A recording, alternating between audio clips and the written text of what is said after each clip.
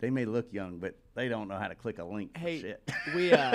we clicked the button. Oh, yeah. And we're live. We're All live. right. Yeah. All right. Hey, everybody. You're tuning in on the Dale Jr. Or you're tuning in on the Dirty Mo Media YouTube page. Appreciate it. Andrew and the guys back there finally found the button to hit and get us live. And we got some Ask Junior on deck. Andrew's been gathering all of your questions that you've been sending to @Xfinity Racing on Twitter. Thank you, Xfinity, for everything you do for us. But we got some good ones on deck. They've been great. They've been great this year. I don't know whether it's Andrew or what. But and you guys obviously have to ask the questions. So let's get started. Yeah, and I'm glad we clicked the right button because Travis almost closed the entire Yikes. YouTube browser out. But this first question coming from Michael: how much fun did you have running around with Larry or like AKA Loudon the Lobster this weekend? That was fun. You know, I never won a race at New Hampshire. Had some good races. Apparently, with Truex winning, it puts me back into the lead of the person that's led the most laps without a win. I'm not sure if that statistic's real, but if you're not a winner, like if you haven't won a race there, it's not a bad statistic. Yeah. It just says you ran up front quite a bit. I remember leading some laps there, running pretty good. But let's go rewrite the bio, please. Yeah. Repost that on DaleJr.com. yeah, We got a new accolade I to know. be proud about. I'd take anything I can get. Anyways, Larry, so that's a great conversation, man. Listen to this. I ain't falling for this. So this lobster, right? There's this weird equation for figuring out the age of a lobster, and it's like their weight times 4 plus 3 years, some weird shit. So this lobster's either anywhere between 60 and 70 years old, all right?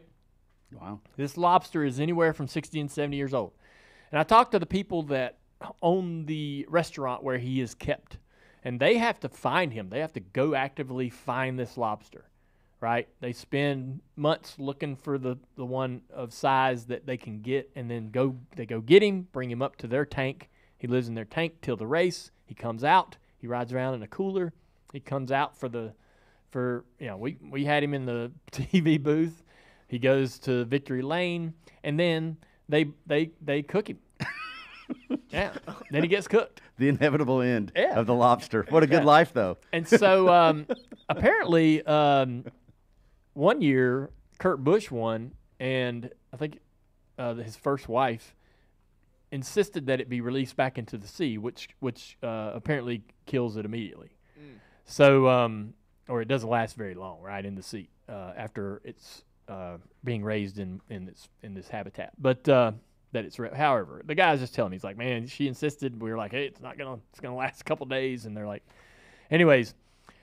So and I heard that this giant lobster tastes the same as the little regular lobster, right? So on TV for Countdown to Green Sunday, we had the big guy in there and a regular lobster, and they're like, hey man, it tastes the same. You'd think it might be different texture or whatever. Yeah, like deer. The bigger the deer, the tougher the meat. Okay. Yeah.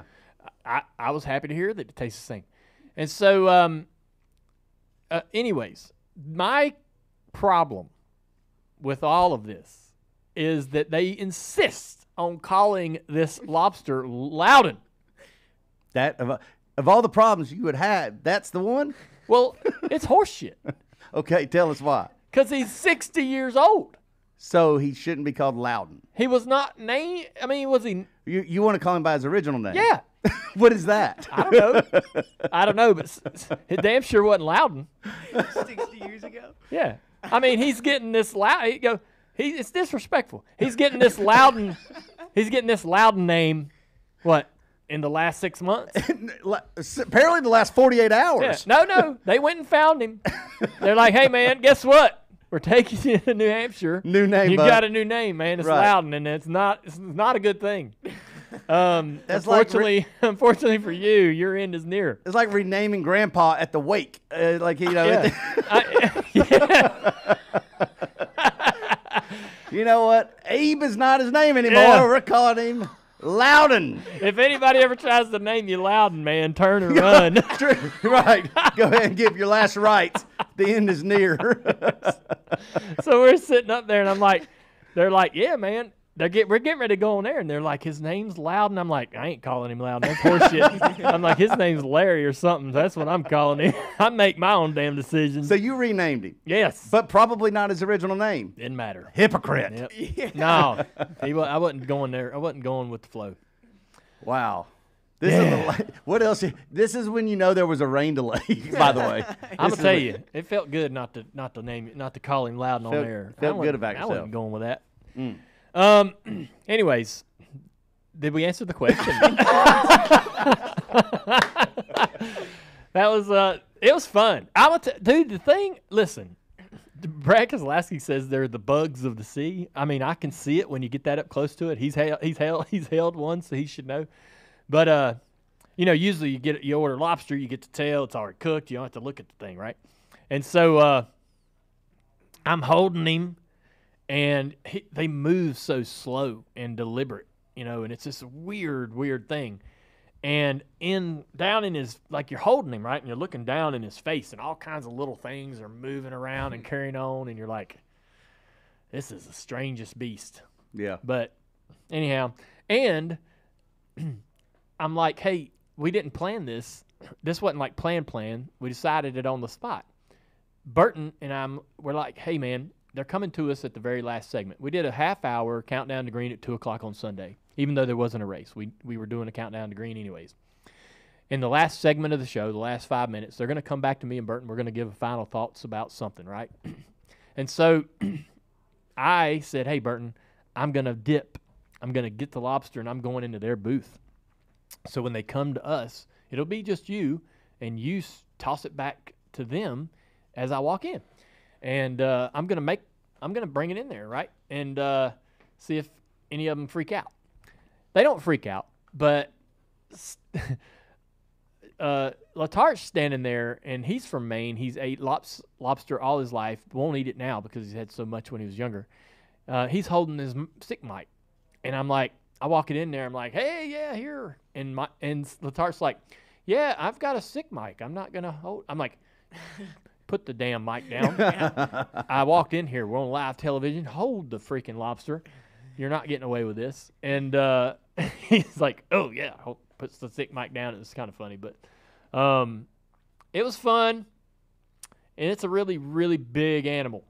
22 pounds. And so, yeah. Somebody there was a lot of lobster rolls to be had, I guess, for Truex and his crew. There you go. Well, you damn sure answered the question Yeah. and then some with that one. That was great. Yeah. The lobster being kind of a interesting marquee trophy for New Hampshire. This next question is asking kind of about the trophies that you have. Obviously, you've got a lot of them. How many do you have in your house, and like what are the ones that you have displayed? Yeah. There's a couple, one or two in here, and there's a lot upstairs at Junior Motorsports. All of my most popular driver awards are in this building on different pedestals around. And I have a shop on my property that's full of trophies. Some are Ralph Earnhardt's. Trophies are in there as well. And in the house, the clock from Martinsville, the trophy from Bristol from 2004, both of my Xfinity Series Championship trophies, both of my Daytona 500 trophies,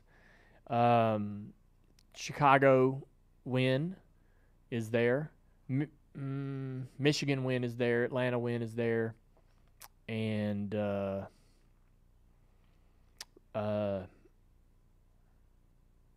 a few more. Anyways, probably about a third of my Cup wins and both of my Xfinity Trophy Series Championship trophies are at the house. And so, yeah, that's it. That's a good lineup. Yeah. For sure. Yeah. We got time for one more. And this question's coming from Lane. Truex is still, he even said yesterday that he's not sure about returning in 2024. I texted him last night. I heard that he was going to buy a fishing boat. Yeah. And somehow that's factoring into the decision. Well, he brought it in. Oh, yeah. So he said he he's been putting off buying this fishing boat for like 5-6 years, Yep. and he's like not good at making big decisions. So he finally, I think, is gonna buy the Yep. fishing boat. But I guess the question was, what do you think he'll do, and what do you hope happens in 2024? I hope he races. Me and Truex, I consider us to be close pals, and I begged Rick Hendrick to hire him when he was between drivers. I can't remember if it was Mark leaving or Casey leaving, but there was a time when I had a hard time convincing Rick to change the route he was going down, and also to understand just what kind of a driver Martin was. And that would have been pretty cool to see him go there, but he ends up going down this other route. And honestly, man, I think there's so much to be appreciated, because Martin ends up in a bad situation with how the Michael Waltrip thing falls apart. He has to basically relegate down to a car and help that program that was in a bit of a rebuild, right? Kurt Busch had been a part of improving Furniture Row, and it was on the upswing when Martin got there. And Martin continued to take it to the next level. They win a championship with their association with Gibbs. Cole Pern has a massive role in the success in that team, which I wish Cole was still part of what was going on in our sport, because he was not only incredible as a crew chief, but witty and fun, just a great personality who had a really unique perspective on the sport. But Truex, kind of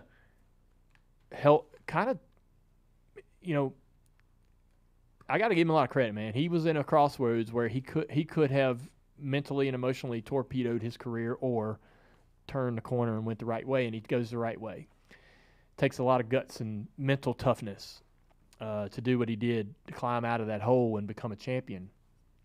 And now he's won 30-some races. Yeah. Imagine if he had been in this type of situation his entire career. He's literally only done most of all this in the back half. He's as good as he ever was.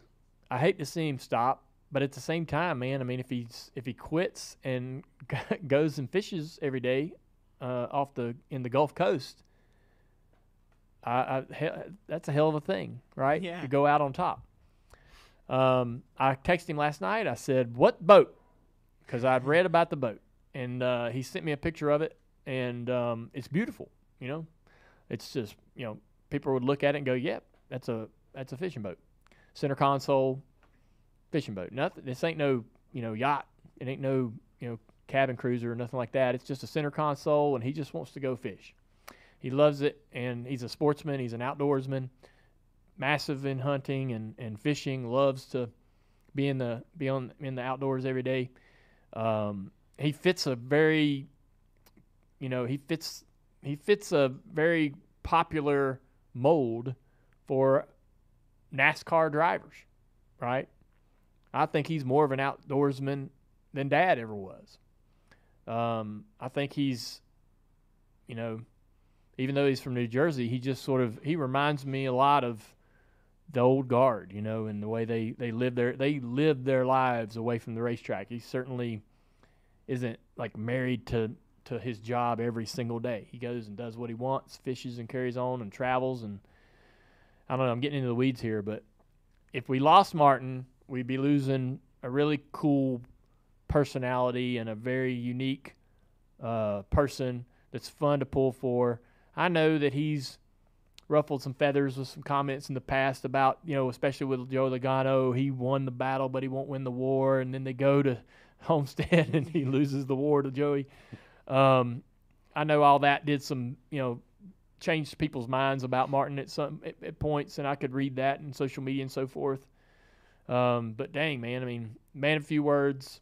When he speaks, he's genuinely has something to say that matters to him, and he's a hell of a race car driver. And so, but if he wants to go fish, go fish.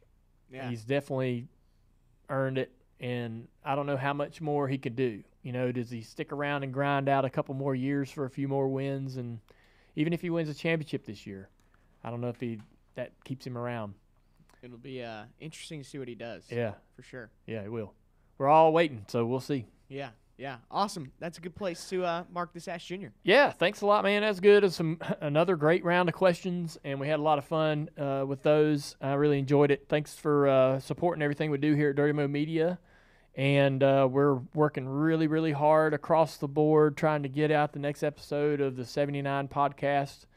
And we got a guest coming in this week, so we're going to have a guest interview as well. So it's a big week for us here at the Dale Jr. Download. Appreciate everybody for supporting us again, and have a great week. And we're out. We'll do an episode close and then